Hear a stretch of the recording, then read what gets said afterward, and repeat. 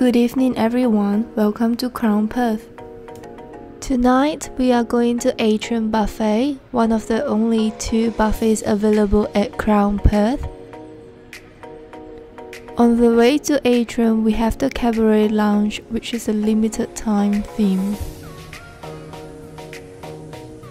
We are in the Metropole building, which has 397 rooms all the way from the bottom to the top. Atrium is just behind the Carvery Lounge and next to the Lobby Lounge. Here we are at Atrium Buffet, which has 200 seats available. After arriving, we were escorted to our table for tonight by the friendly staff. To start off, let's look at the Western Hot Dishes section, which has a wide range of seafood and vegetables. Continuing on, we have Brussels sprouts, pizza and pasta. On the other side, we have the seafood on display section with a lot of fresh prawns, mussels, clams, salads and condiments. But most importantly, here are the fresh Australian oysters, which look fantastic.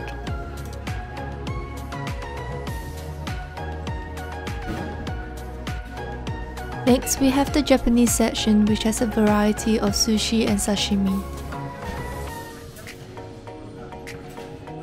At the end, we also have soya sauce, wasabi and pickled ginger. For my first plate, I got the cold seafood menu with prawns, oysters, clams and salmon sashimi. The curry corner is next with a variety of meat curries, papadums and saffron rice.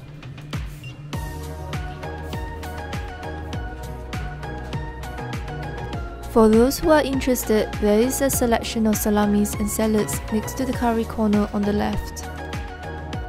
The Carvery Corner is very popular with roast ham, turkey and beef. On the other side, we have gravies and roasted vegetables. Mushroom soup is also available. Moving on to the Asian corner, we have prawn crackers, coffee glazed ribs and roast duck. From the Asian corner, I tried the seafood laksa with mee siam noodles along with Brussels sprouts. For my final plate, I got the stir-fried clams, fried rice and mushroom soup. The soup was my favorite. For desserts, we've got a large range of cakes and puddings. For cakes, simply cut out a slice for yourself, and for puddings, take the whole item with you. On the other side, we've got profiteroles, chocolate drops and flakes. Gingerbread man, mini cupcakes and a range of ice cream is also available.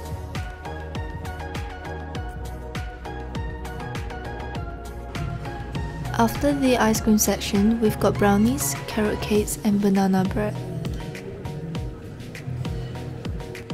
And finally, for the sweet tooth, we've got the candy section.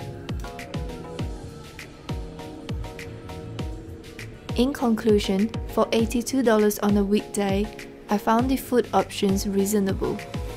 The quality of food was generally satisfying.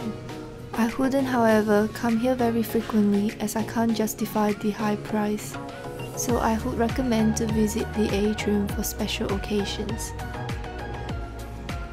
Let me know what you guys think and please like and subscribe if you like the video.